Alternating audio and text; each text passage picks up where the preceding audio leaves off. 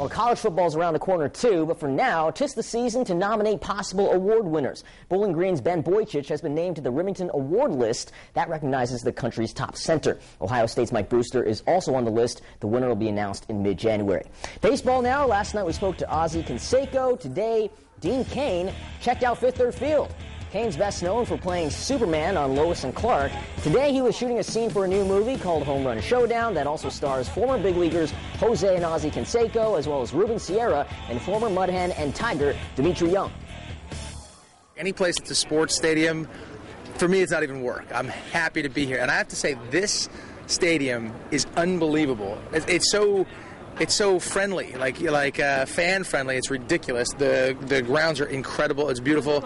I just want to start playing. Really, I pretty much want to throw on a uniform. But I'm a couple years past when I should be in the league and everything. I know, but I still want to do it.